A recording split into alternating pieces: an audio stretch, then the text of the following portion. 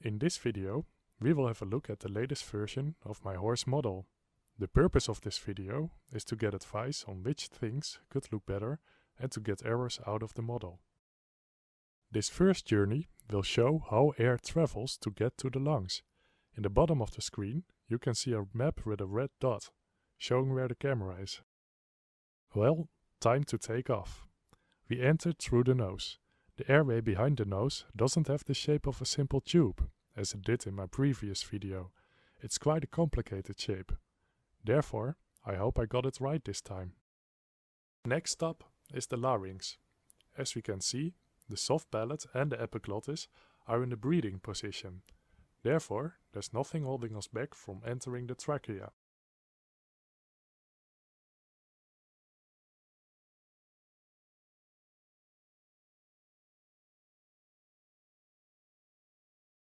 The trachea splits into two bronchi.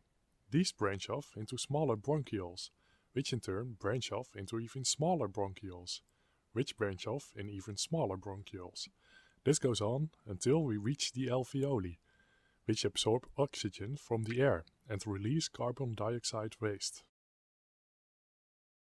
From the inside, it's hard to see, but right now we already are at the alveoli. Therefore, we will have a look at them from the outside. From the outside, the alveoli look like this. I'll have you let a good look at them, so it's easy to see if anything isn't right in the model.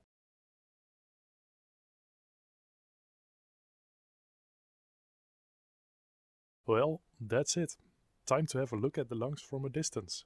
I hope there aren't too many errors to be solved. Bye!